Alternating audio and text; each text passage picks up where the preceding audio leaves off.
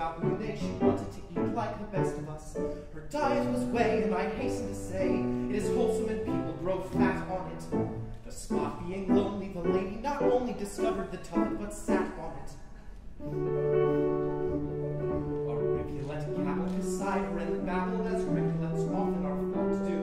And dragonflies sported around and cavorted as poets say dragonflies ought to do.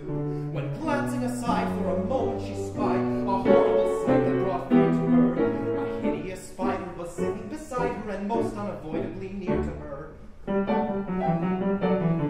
Albeit unsightly, the creature politely said, "Madam, I earnestly vow to you, I'm penitent that I did not have my hat. I would otherwise certainly bow to you." Though anxious to please, he was so ill at ease that he lost all his sense of propriety, and grew so inept that he clumsily stepped in her plate, which is barred in society.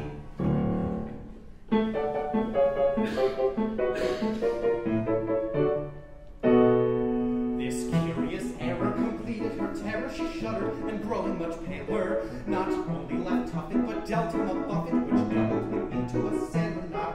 It should be explained that at this he was pained. He cried, "I have vexed you, no doubt of it. Your fist like a truncheon, you're still in my luncheon," was all that she uttered. "Get out of it!" And the moral is this: be it madam or miss, to whom you have something to say,